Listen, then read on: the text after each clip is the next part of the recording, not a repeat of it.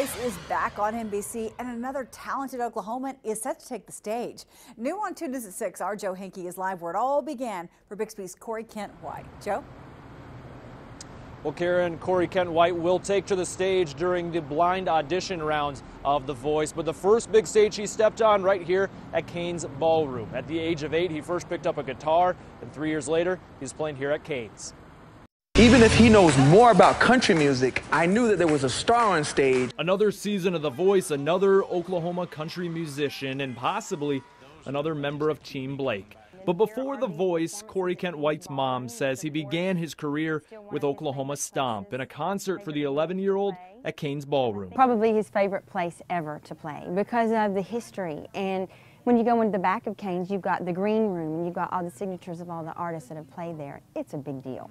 20-year-old White is a Bixby native and now an OSU student, finishing his degree online while living in Nashville to pursue his music career. From a mom's standpoint, he is on a fast musical track. From his standpoint, he would tell you that it seems like it's taken a while. As White's episode of The Voice could come at any time, his fans wait to see what team he joins.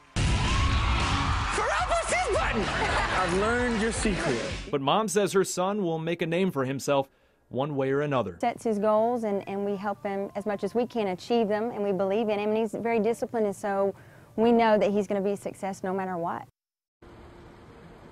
Now, The Voice airs tonight at 7 right here on NBC. We don't know if White's episode will be tonight or a future episode, so you'll just have to tune in to find out. Reporting live in downtown, Joe Henke, 2 News works for you. Whatever it is, we wish him well.